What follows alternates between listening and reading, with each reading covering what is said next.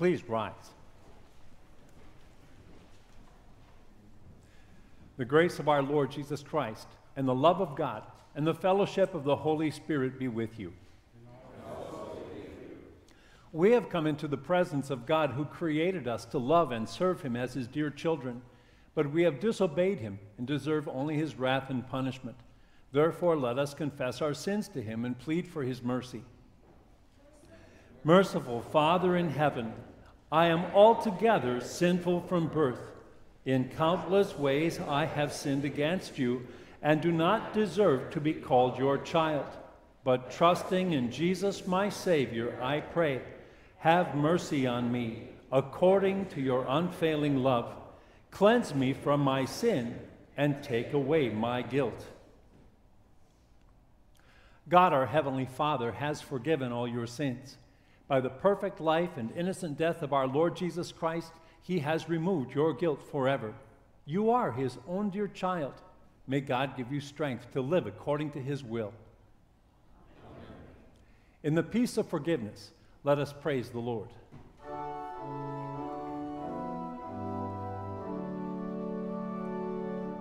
Oh, taste and see that the Lord is good.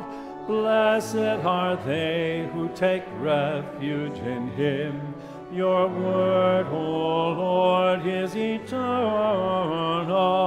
It stands firm in the heavens. Your faithfulness continues forever.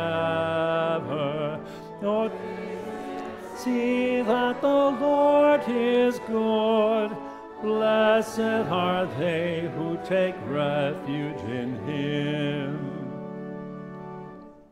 Let us pray. Merciful Father, your kindness caused the light of the gospel to shine among us.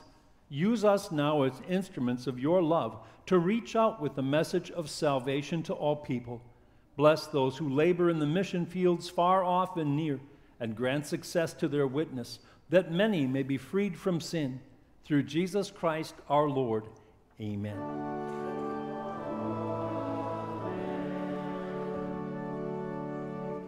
Please be seated for this morning's readings.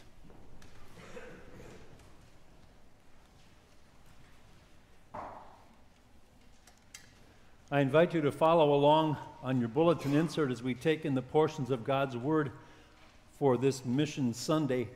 We have in our first reading, our Old Testament lesson, Jonah chapter 3, verses 1 through 10, where the Lord had called Jonah and sent him to the city of Nineveh once before, and Jonah had in his mind determined that they were too terrible a people to hear the message, and he fled the other direction.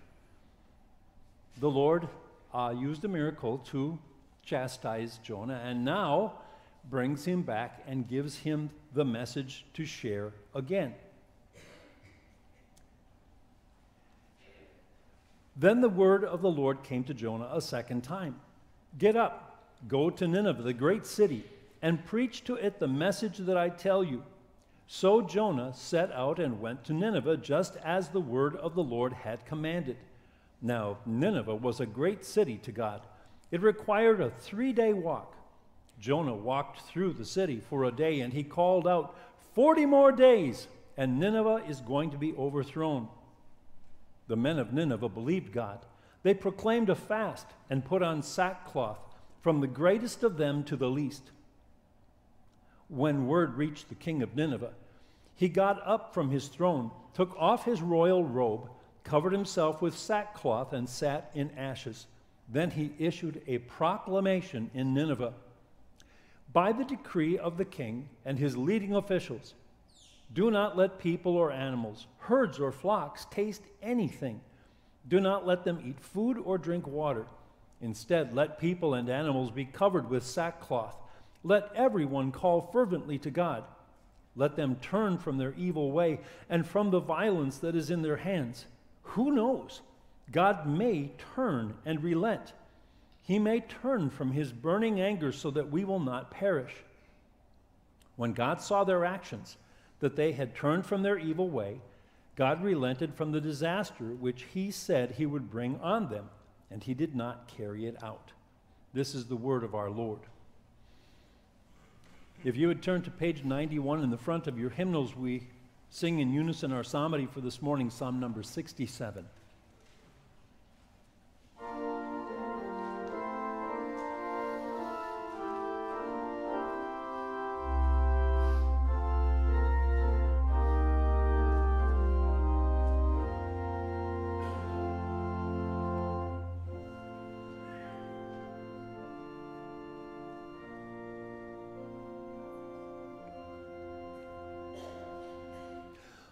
Let the people praise you, O God.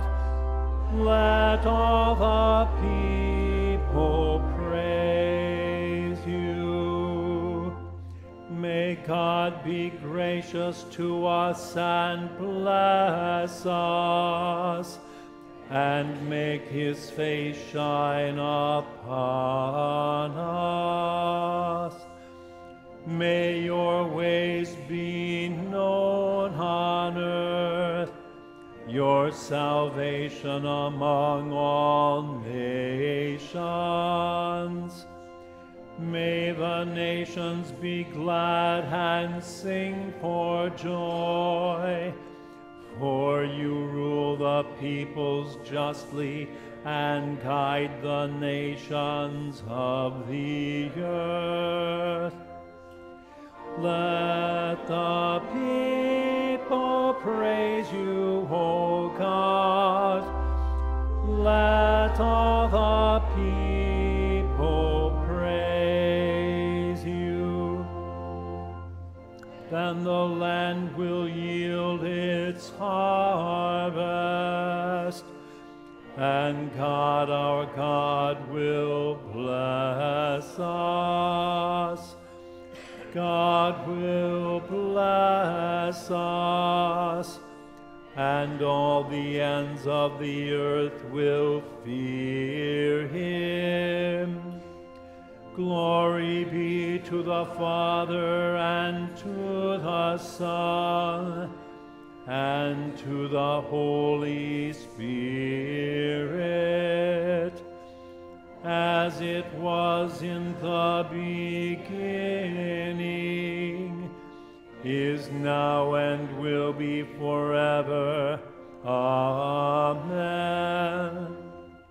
Let the people praise you, O God. Let all the people praise you. Our second lesson for this morning is taken from Paul's letter to the Roman Christians. We read chapter 10, verses 8 through 15. This also serves as our sermon text for this morning. But what does it say? The word is near you, in your mouth and in your heart. That is the word of faith that we are proclaiming. Certainly, if you confess with your mouth that Jesus is Lord, and believe in your heart that God raised him from the dead, you will be saved. For it is with the heart a person believes, resulting in righteousness, and it is with the mouth that a person confesses, resulting in salvation. For Scripture says, everyone who believes in him will not be put to shame. So there is no distinction between Jew and Greek, because the same Lord is Lord of all, who gives generously to all who call on him. Yes, everyone who calls on the name of the Lord will be saved. So how then can they call on the one they have not believed in? And how can they believe in the one about whom they have not heard? And how can they hear without a preacher? And how can they preach unless they are sent? Just as it is written, how beautiful are the feet of those who preach the good news of peace, who preach the gospel of good things. This is the word of our Lord. Alleluia. Jesus was preaching the gospel of the kingdom. When he saw the crowds, he was moved with compassion for them. Alleluia.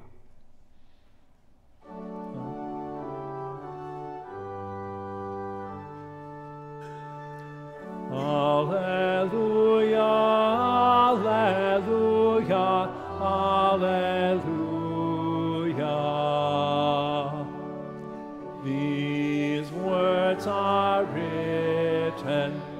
that we may believe that Jesus is the Christ, the Son of God.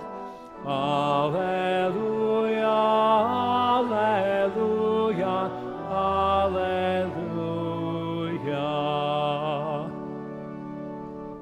Please rise for the reading of this morning's gospel lesson. The Holy Gospel for today is recorded in St. Matthew's account. We read chapter 9, verses 35 through 38 in Jesus' name. Jesus traveled through all the towns and villages, teaching in their synagogues, preaching the gospel of the kingdom, and healing every disease and every sickness. When he saw the crowds, he was moved with compassion for them, because they were troubled and downcast, like sheep without a shepherd. Then he said to his disciples, "The harvest is plentiful, but the workers are few. Therefore pray that the Lord of the harvest will send out workers into his harvest." This is the gospel of our Lord.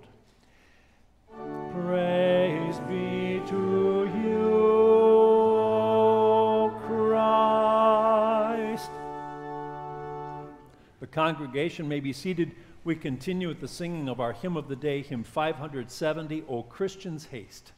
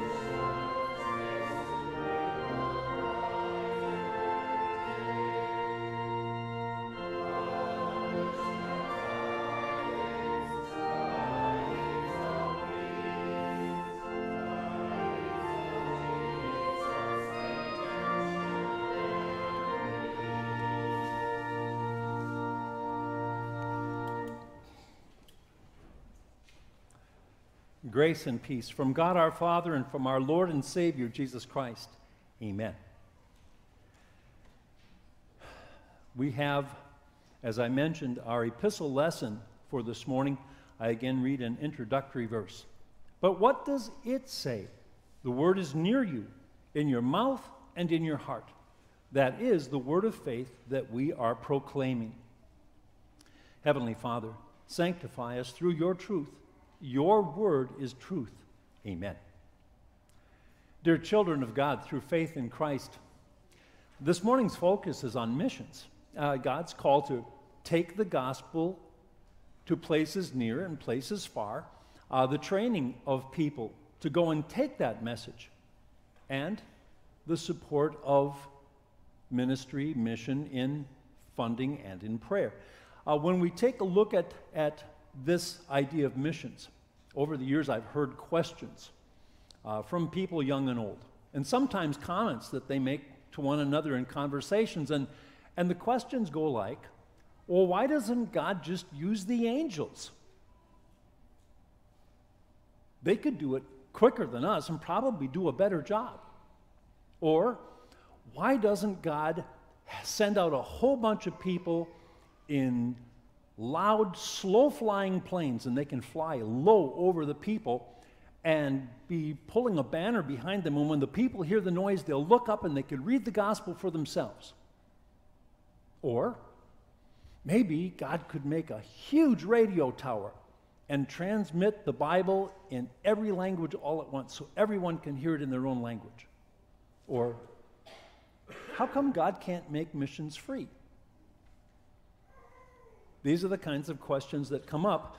And in the face of such questions, Paul speaks to us this morning, and he presents to us missions, a biblical teaching with logical backing. Logical backing. I think there's some people that would jump on that idea. Finally get to sit down and hammer something out, come to an arrangement.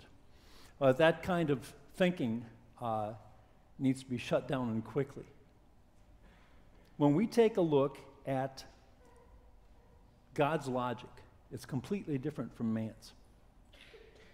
When the Lord spoke through the prophet Isaiah, he said, "Come now, let us reason together, says the Lord. Though your sins are as scarlet, they shall be as white as snow. Though they are as crimson, they shall be as wool." The word that the Lord uses here for reason is a courtroom kind of term, something that you would use to describe people proving or showing a fact, not a bargaining and compromising with one another to have a suitable outcome. And in Luke's writing, the book of Acts, in chapters 17 and 18, he describes Paul as going to the synagogue every Sabbath and reasoning with the Jews. But again, here the word is not mentioned as bargaining or him compromising the gospel until it's palatable to the Jewish people. It is him leading them in a discussion, helping them to understand the promises God had made in the Old Testament about the Savior who was to come, what he was going to do, how he was going to act, and what he was going to accomplish by his unique assignment. He was going to pay for the sins of the world. In his taking on flesh, he was going to take upon himself the assignment the Father had given to be perfect in our place. And he was going to take upon himself the burden and the punishment of all of our sins. We take a look at this reasoning that mankind would hold to, and we see that it conflicts with God's reasoning. The wisdom of God, that plan of the Savior, has always seemed like foolishness to mankind, though, hasn't it? When Paul writes in 1 Corinthians chapter 13, verse 11, he says, "When I was a child, I spoke like a child. I thought like a child. I reasoned like a child. And the words that Paul was inspired to use talk about the thought process of a sinful human being, in his example, a child, and that conversation that is used to convince somebody. It talks about a person's interests, their desires, and their will to have their way. And it's the same thing with the logic of sinful mankind, isn't it? It is the same thing. Paul talks about this, and he refers to this problem in the verses that precede our text. He looks at the Israelites, the children of Israel, and he recognizes that they are using their logic. When Moses had written about the law, he wrote about the righteousness that comes from the law. And Paul quotes him as saying, about the righteousness that comes by the law, the one who does these things will live by them. These people, his people, had desired to follow that invitation and to look at this as their way of gaining God's favor and entrance into heaven. But the Lord had never intended that the law was going to serve as a successful option to be saved. In fact, Paul in Galatians quotes Deuteronomy, where Moses wrote this. He says, "Cursed is everyone who does not continue to do everything written in the book of the law." Our being born sinful human beings means that there is no way that we could always keep perfectly all of God's law. In fact, being born sinful points out to us the fact that it's foolish to even try. And yet that is what the Jews had latched onto, that idea that they could use the law as a way of making themselves suitable for entrance into heaven. In effect, what they were saying to God was, let's sit down together. Let's come up with a plan. Let's make some arrangements here. You will have to accept us according to all of our efforts, especially when you see our good intentions. And this is the thoughts, the reasoning, the actions of sinful mankind. We're fortunate, aren't we? God did not leave us to try to come up with our own solution to the problem of sin. Instead, he gave us the solution to that sin that separates us from him in his own Son. He begins by pointing out the fact that his logic is not like ours. In Isaiah, God says, "As far as the heavens are above the earth, so far my thoughts are above your thoughts. My plans are above your plans." And he shares with us that righteousness that comes by faith, not by the law. He says here, the word is near you, in your mouth and in your heart. If you confess with your mouth that Jesus is Lord and believe in your heart that God raised him from the dead, you will be saved. Everyone who believes in him will not be put to shame. Yes, everyone. And he refers both to the Jew and to the Gentile or Greek. Everyone who calls on the name of the Lord will be saved. This righteousness that comes through faith is the solution that God chose to put into effect for all mankind. This is what we have when Jesus took on flesh in the Virgin Mary's womb. He did it so that he could stand in our place. His assignment? Completely fulfill the law. He obeyed the Father's will his entire life. He went to the cross, and there he paid that payment, made the sacrifice for all the sins of mankind. The righteousness that comes by faith was made a reality by his perfect life, by his innocent suffering and death, and by his resurrection from the dead that proved that he is our victorious Savior. The righteousness that comes by faith was completely from God for us. We simply believe. We trust because the Holy Spirit works through that gospel to convince us. Faith in this Savior, Jesus Christ, in his death and resurrection, results in righteousness. That confession of faith, that good confession that the Holy Spirit enables us to speak, results in salvation for us. This was God's plan. Luther, in his small catechism, talks about this and explains just how this kingdom of grace comes to more and more people. He says, God's kingdom comes to us when our Heavenly Father gives His Holy Spirit, so that by His grace we believe His holy word and lead a godly life now on earth and forever in heaven.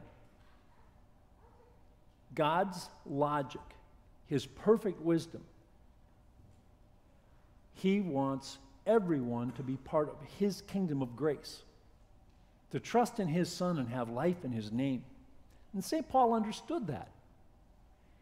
He knew what the Lord had done for him as He opened his eyes and helped him see the truth.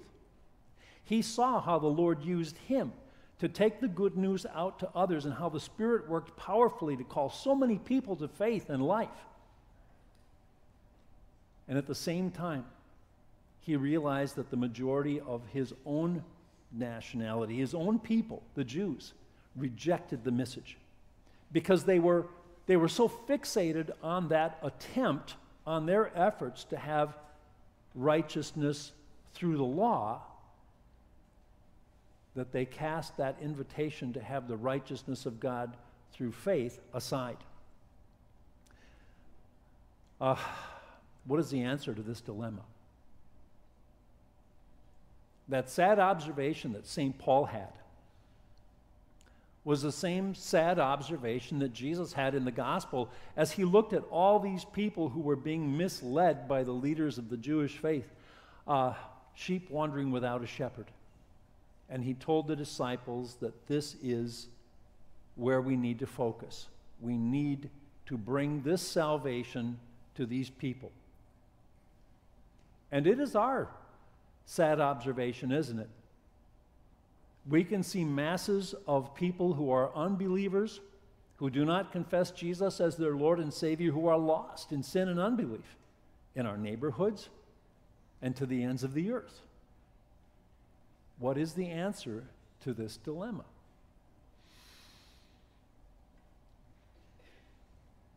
The answer is missions, isn't it? And that answer demands a response. We take a look at missions. Believers go out and share the good news that they have come to know with others. People train to go out and share the good news where we cannot.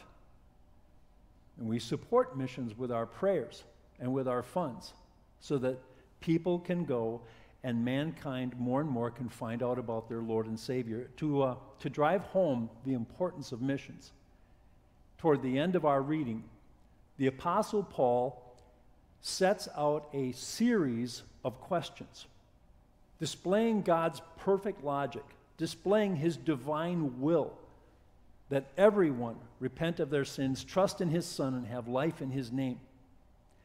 And these questions go backwards from the longed-for result to the beginning of the process. Just so you understand this, I'm going to give you an example from sinful human logic. A young person, approaches the parents and says, if you hear your kids bringing this question up to you or this statement up to you in days or months or weeks to come, remember that they heard it in the sermon and act accordingly. They say, I want to marry the love of my life. But how can I marry the love of my life if I don't fall in love? And how can I fall in love with somebody if I don't get to meet them? How can I get to meet them if I don't get to go to this place? And how can I go to this place if you won't let me use the car? You can see where this is going, right? Person wants so badly to get to a certain place that they're using this very persuasive argument. The same kind of attitude, the same kind of intensity as the person who says, I'll just die if I can't go. But God's desire that people trust in his Son and have salvation is even more intense. And so he says, so then, how can they call on the one they have not believed in? And how can they believe in the one about whom they have not heard? And how can they hear without a preacher? And how can they preach unless they are sent? Just as it is written, how beautiful are the feet of those who preach the good news of peace, who preach the gospel of good things. Now we understand that God's will is this, that he wants everyone to hear the good news about the kingdom of heaven, the good news of what the Savior has done for them, that he wants them to hear the message so the Holy Spirit can call them to saving faith, so they can have forgiveness and life eternal. This is what God wants. This is his will. Missions. So as you're going around church and you happen to see the posters that are up regarding missions from LWMS, or we see the videos over the next days and weeks, I want you to recognize that these groups, these peoples, whether they're near or far, are all objects at this point of God's wrath. But he wants to shower his grace upon them. And in his wisdom, he's using us believers as the instruments to carry that message. So as you see these maps, as you see these posters and these stories about mission work far and near, I would have you pray that God would open your eyes to see the fields that are white unto harvest, that he would move you to consider how you can support those missions, and that he would move you to thank him for the privilege of sharing with someone else who's in the danger of eternal condemnation that good news that has rescued you and me and given us an eternal home with our Lord. Amen. Having heard the message, we join in confessing our Christian faith using the words of the Apostles' Creed on page 41 in your hymnals.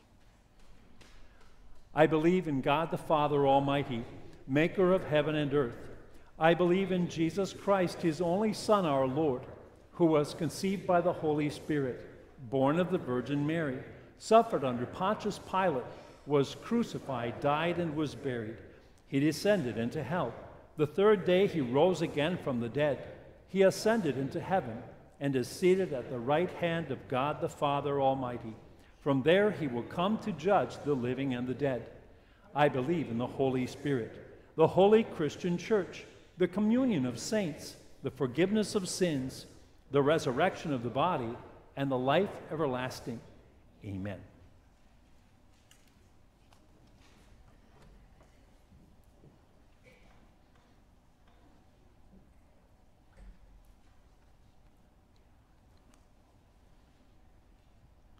Please rise for prayers.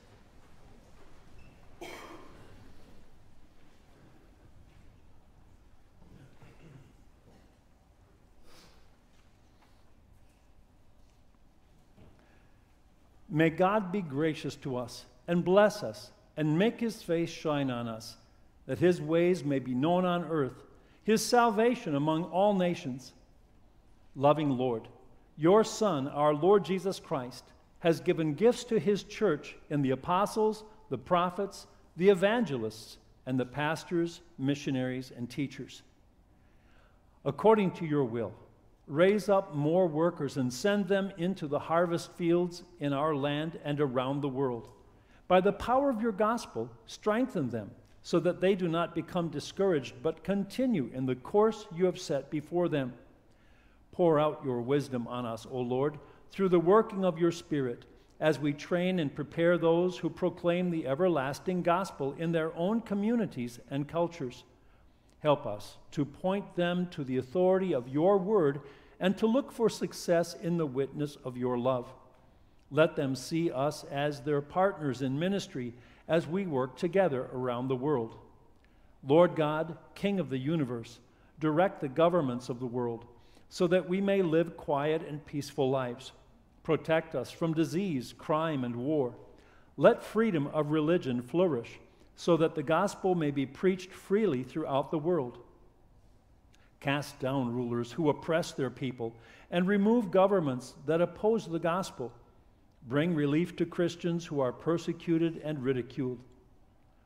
Move us to reach out to the sick and the sad, the lonely and the poor, not only in our family and circle of friends, but also to others as we have opportunity.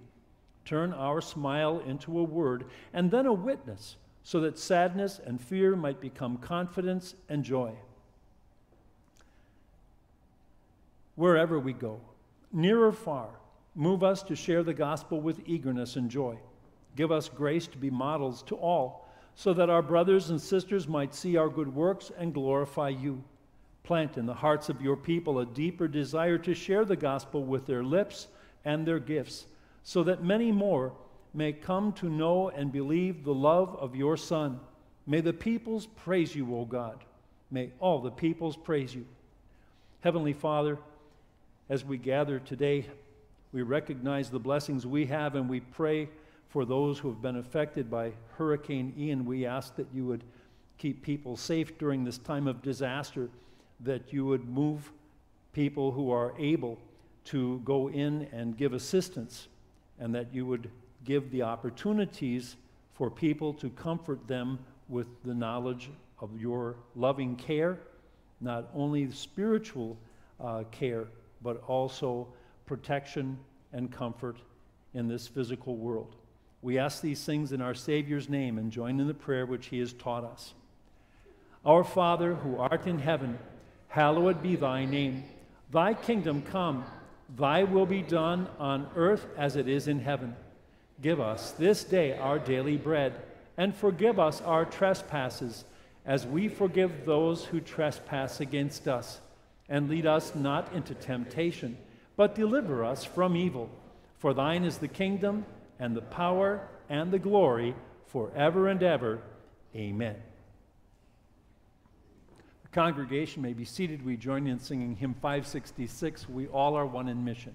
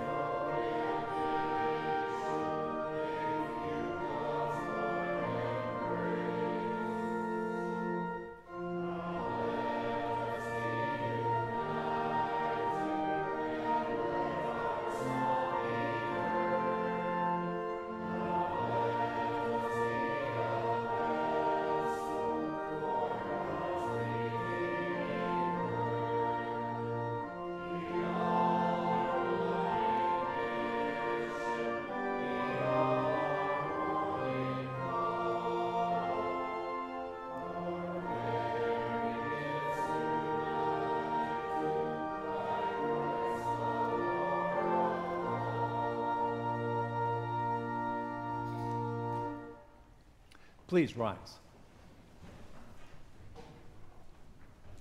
Almighty God, we thank you for teaching us the things you want us to believe and do.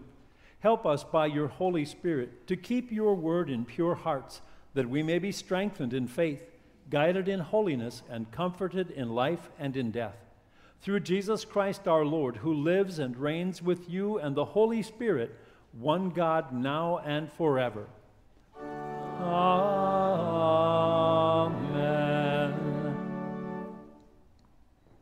Brothers and sisters, go in peace. Live in harmony with one another. Serve the Lord with gladness.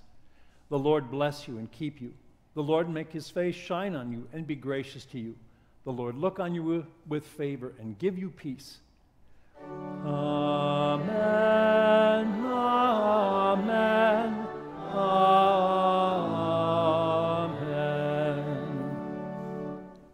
Please be seated. We join in singing our closing hymn, hymn 576, Spread, O Spread the Mighty Word.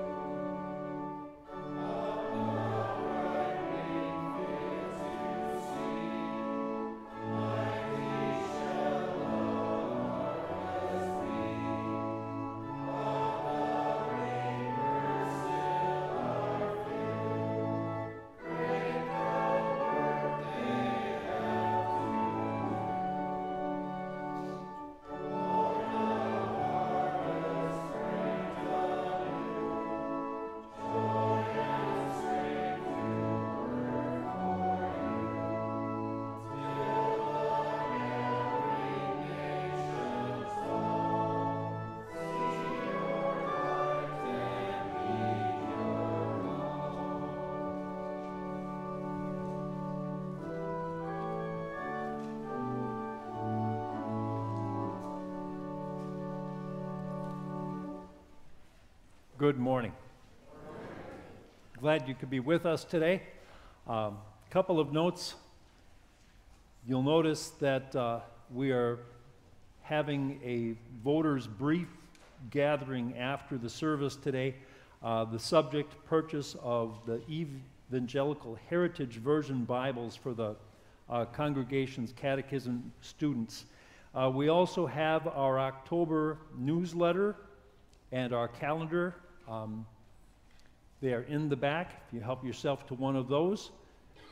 And we thought that it would be nice to share the information and the theme. We had our LWMS rally on the last Saturday in September, and while that was fresh in some people's minds, to give them a reminder and to give the fresh information and look that is for those who were not able to attend. As I mentioned, there are some displays downstairs. There's information about missions. We have our theme for this coming year, beginning in 2023, about 100 missions in 10 years, and that is going to be a theme that goes throughout that period of time. I don't know of anything else to announce this morning. We'll do the voters thing downstairs. Downstairs, okay. The voters gathering will be downstairs along with the coffee hour. Good combination. God bless your day and your week.